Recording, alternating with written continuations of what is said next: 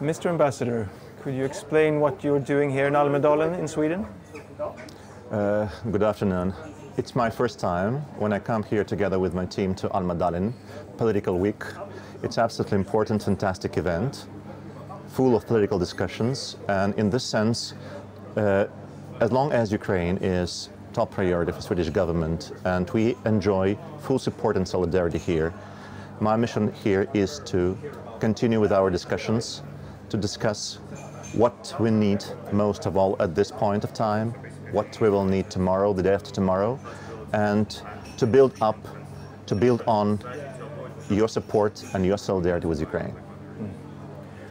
What kind of role do you think businesses could play in supporting your cause? Business will be playing instrumental role. It is playing now by supporting Ukraine, by generous donations, by participating in different kinds of volunteer initiatives.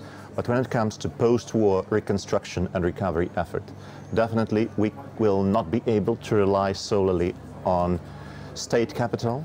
We should attract private business. In this sense, the private business will play a very, very important role. If the two of us will be standing here in a year from now, what do you think the situation in Ukraine will look like then? I'm not Cassandra to make any kind of predictions, but I really wish we could discuss very good and very detailed manner what projects we can start when it comes to business in Ukraine, in many regions. I hope in all Ukraine, be it Crimea, be it Kherson, or be it Donbass.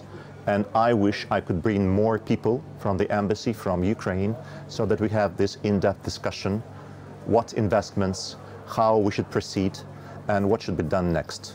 So we should be talking about post-war reconstruction. But before this happens, we need more assistance, we need more solidarity, more unity to make Russians withdraw from the territory of Ukraine.